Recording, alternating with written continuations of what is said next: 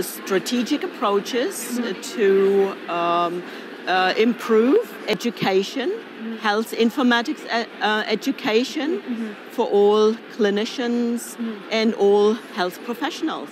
When we're looking at revising and revolutionizing education, is to come up with ways that we can address their needs in a manner that makes it seamless, so they don't have to actually necessarily stop what they're doing, leave their practice for an hour to go to a lesson. They can have somebody at the elbow, or they can have a system that guides them and helps them in a more natural way, just like using an iWatch. So we want the same kinds of processes in place for healthcare informatics, for healthcare professionals and administrators to support them in their work. And after all, clinical work is all about data and knowledge all the time. And if you do it on paper, it's still data and knowledge. And if you do it electronically, it's just changing the medium. IT actually slows them down a little bit.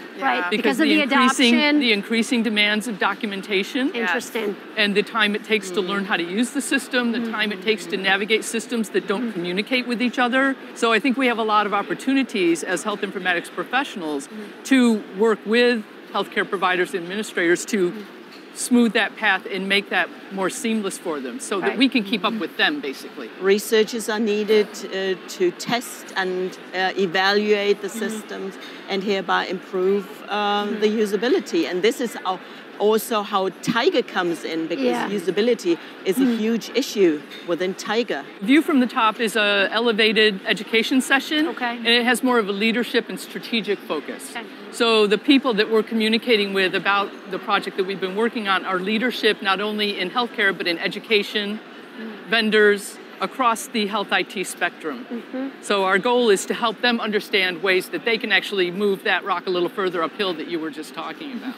Our strategic approach is to include both the global as well as the local perspective, and to measure the relevance and importance of certain health competencies, because it cannot be taken for granted that this and that core competency is relevant for everybody. And so we made a distinction for certain competencies, for certain roles, and this makes our approach unique. We are building upon what's already there, what's existing, but we are putting something on top. So it's the relevance that we measure. We do it on a global scale. We give it to the experts to say what is the relevance, and we have a lot of experts in our group. So in the first group, there were people from 21 countries. In the second round, it were 718 experts from 51 countries. So this is really the global perspective, strategic.